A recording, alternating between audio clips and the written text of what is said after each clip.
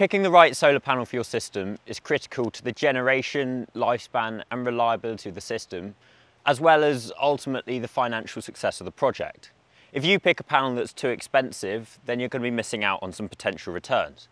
But if you pick a panel with too high a cell degradation, for example, then maybe the reliability of the panel drops off as time goes on.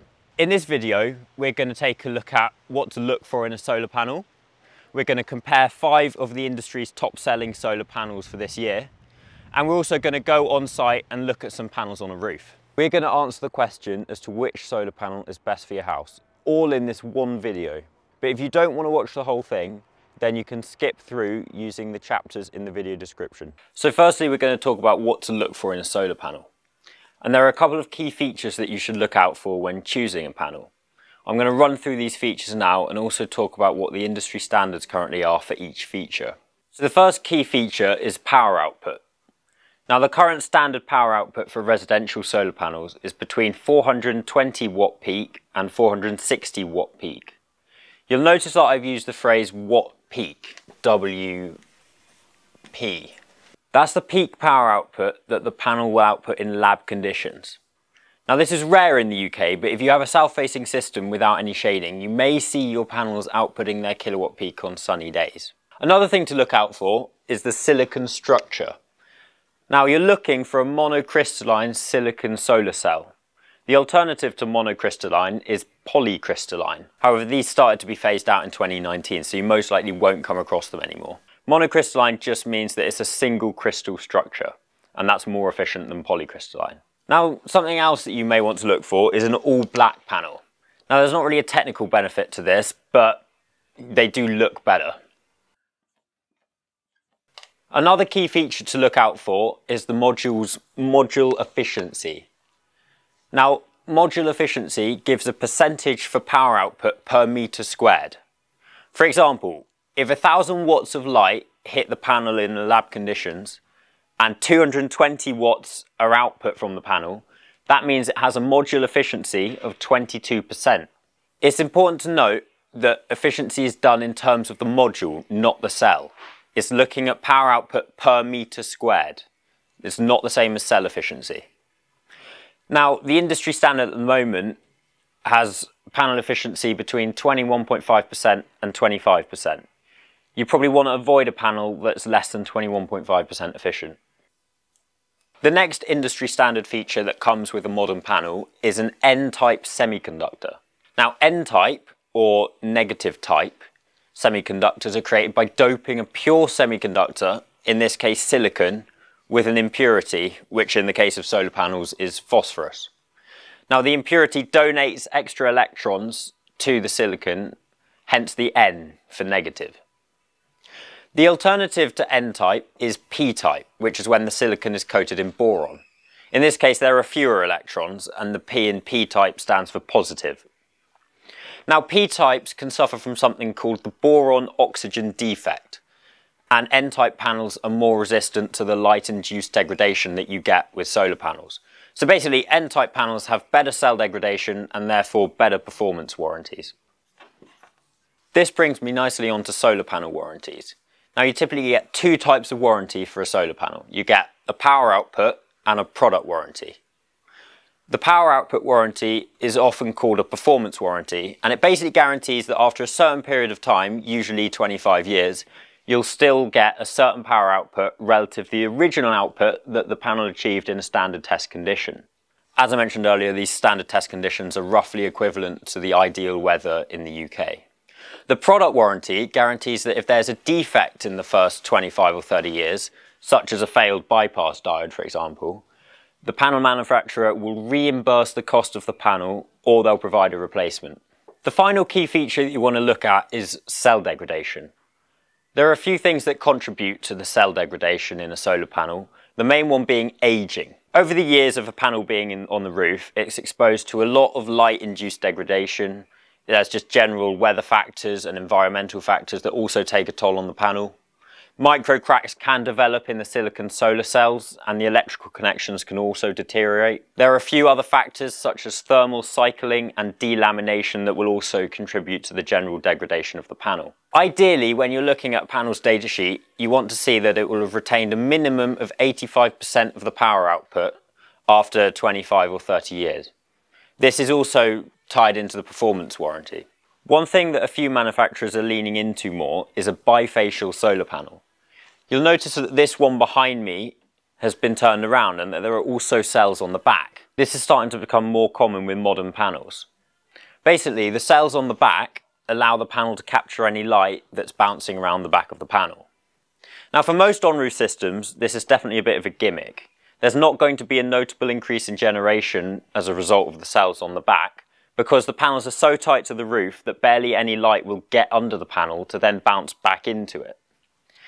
Bifacial panels will, however, make more of a difference for ground-mounted systems as well as flat roof systems.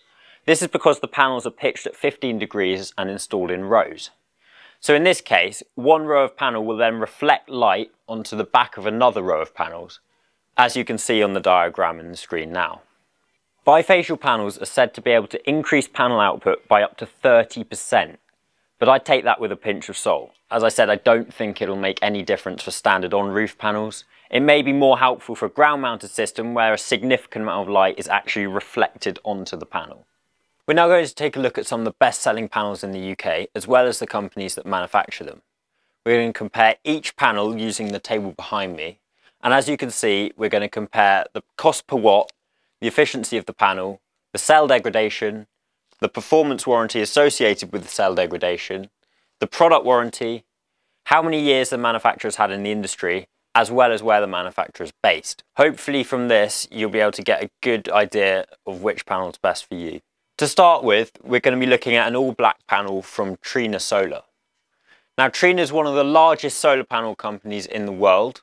They're actually headquartered in China, and that's where most of their manufacturing is done as well. The Trina panel that we're going to look at is the 445 watt. Now, this is the cheapest panel, so it's going to go first on our table. And when we come to looking at other panels, we'll use the Trina price as a benchmark. So, for example, you can see that this AIKO is 15% more expensive than the Trina 445 watt. This panel is 22.3% efficient. That means that 22.3% of the light that is hitting the panel will be output in optimal conditions. Trina's performance warranty says that it will have retained an 87.4% peak generation capacity after 30 years. However, it only comes with a 15-year product warranty. Trina's been in the industry since 1997, which makes them one of the most experienced panel manufacturers on this list. The next panel we're going to look at is from a brand called JA Solar. They're another huge manufacturer, and they're also based in China, and they've been around since 2005. The panel that we're going to look at is the JA 440 watt, and it's actually bifacial. As I spoke about earlier, bifacial panels have cells on the underside of the panel as well as the front face. The performance warranty for this panel is the same as Trina, and they say that it will have retained an 87.4% peak generation capacity after 30 years. However, compared to Trina, the product warranty for this panel is 25 years instead of 15. The JA445 is 8% more expensive than the baseline Trina panel, and they're the same efficiency. So I think the reason for that additional 8% is because they give you a 10 years longer warranty. The next panel is from AIKO Solar. They've been around for 15 years, since 2009, and they're also headquartered in Shanghai in China. In 2022, they came out with the ABC line of panels, which were a whopping 23.1% efficient. In terms of efficiency, they're by far the market leaders. This panel behind me is an AIKO 455 watt NeoStar 2, which is also 23.1% efficient. It has a performance warranty which states it will have retained 88.85% peak generation capacity after 30 years, and the product warranty for this panel is 25 years. When it comes to price, the NeoStar 2 is only 15% more than our benchmark Trina panel. However, you do get a 25-year warranty, you get a phenomenal efficiency, and you also get a really great cell degradation.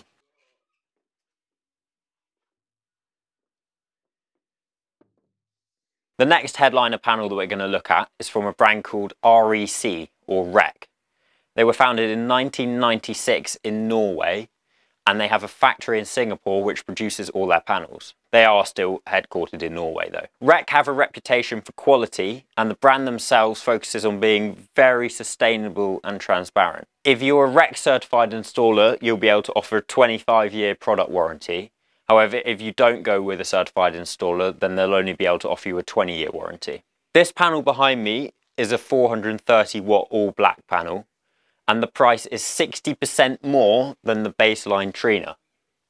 Their panels are 22.3% efficient, which is very good. However, when it comes to their cell degradation, they'll only warranty it for 25 years compared to 30 years that the others are warranting for. However, they do state that it will have retained 92% power capacity after those 25 years. The final panel that we're going to look at is the SunPower Maxeon 430 watt. Now, you may have heard of SunPower, and they're highly regarded as being the most premium and highest quality panel manufacturer on the market. They're an American firm, and they've been developing panels for over 35 years. This SunPower panel behind me is a SunPower Maxeon 6, which actually has an N-phase microinverter built into it. However, for the purposes of this comparison, we're going to be looking at the SunPower 430 watt panel in the Maxeon 3 series. It does look the same as this panel, but we just didn't have one in the warehouse at the time of this video.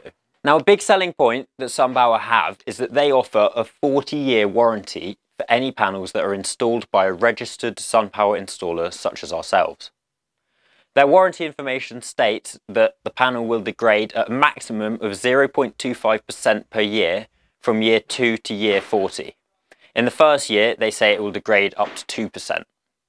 Either way, this works out to be a retained peak power output of 90.5% after 40 years, which is phenomenal. SunPower panels do, however, come at a serious premium, and a 430 watt SunPower Maxeon 3 will cost 4.5 times as much as the benchmark Trina panel. So in conclusion, which panel do you want on your roof? As you can see with these Chinese panels, you're getting some great value. The REC and SunPowers are better, but are they really worth the premium price? In my honest opinion, they're not.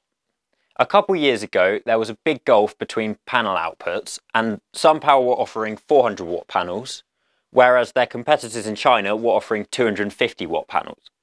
So the increase in power output was well worth the premium price. But nowadays, that playing field's leveled, and they're all around the 430 to 460 watt mark, as you can see. And the main technical benefit to SunPower is the whopping 40-year warranty that you get with them. However, is that warranty really worth it? In my 4 years in this industry, I've only ever seen 3 solar panels break. One was at a golf club and the other was at a cricket club, and there's 2 guesses what happened there. The next was actually on a ground-mounted system where a tree fell over and a branch smashed one of the panels. So in short, solar panels don't really go wrong. You just install the panel on the roof and they work. Last year, our best-selling panel was the Trina 415 watt. And I'd say that over 95% of our installations used this panel, and they've all been working fine since. You just don't need to pay a premium for this technology anymore. Ultimately, you just want the best price per watt. We're now going to go over to our managing director's house in Reading, where he's got some of those Trina 415 watts, and we're going to have a look at how they're performing and see what they look like a year on. As I said earlier in the video, last year our best-selling panel was the Trina 415 watt all black, and you can see 14 of them behind me. This is actually one of our directors' houses, and on a day like today, these panels will be generating their kilowatt peak even a year after they've been installed. And I think that just goes to show that you don't need a more expensive panel. Our design team have over 30 years experience, and we always recommend these.